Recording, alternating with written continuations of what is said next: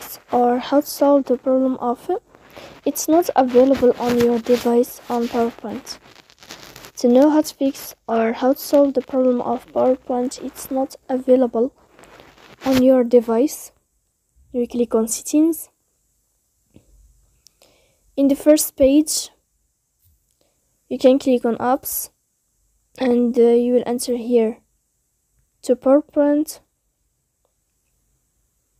Then you can click on first stop and you can click OK. After that, you will enter to storage.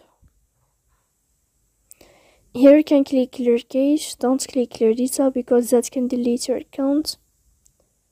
In the end, you can turn on your airplane mode and you can turn off your airplane mode again. So please don't forget to support us by like and subscribe. See you next time in another video, and thank you for watching.